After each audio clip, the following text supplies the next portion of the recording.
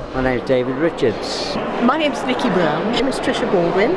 Sue Munson. John Nugent. Susie Lidstone. Bello. Tim Sutton. Clare Grossman. And Tim Southall. Alce Harfield. My name is Kiril Katsarov and I'm coming from Bulgaria. Somerset. Guernsey. Hampton. Twickenham. Lower Sunbury. From Deal in Kent, so... Ealing. Farnham. Brixton. North London. And Spain. I'm showing here a few different projects. The main inspiration to be here is to show to the new audience, to the people of London, the art I made last 10 years. I'm making two sorts of ceramics. I concentrate on smoke-fired ware and also stoneware. The stoneware is used in the kitchen and on the table, whereas the smokeware is more for looking at and enjoying.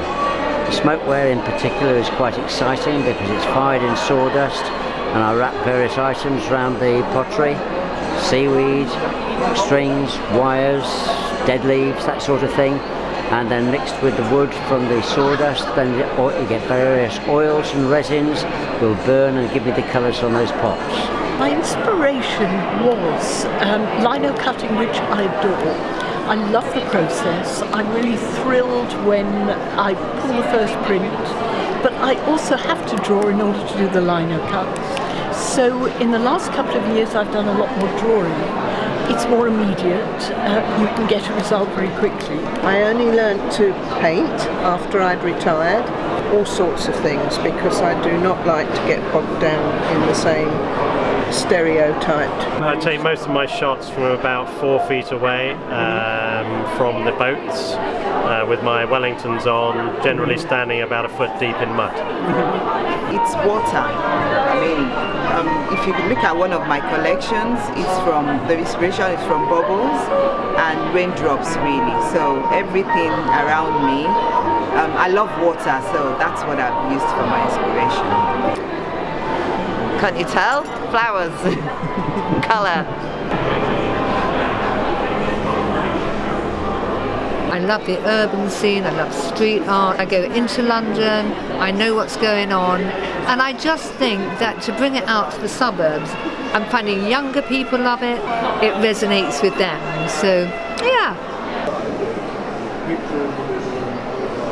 Plants and flowers. I really love Charles Rennie Mackintosh's flowers and also his architecture as well. Paul Hogarth.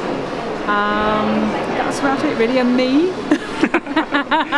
Which sounds a bit dark, doesn't it? Paintings and prints, pets and people, flesh and fur. Pine trees and with the figure. Animals in the landscape and capturing a sense of place in the landscape. It's my first time exhibiting here at the Landmark Centre, and I sold a couple of pieces, so that made it all worthwhile. So. I find it's a lovely place for selling my work.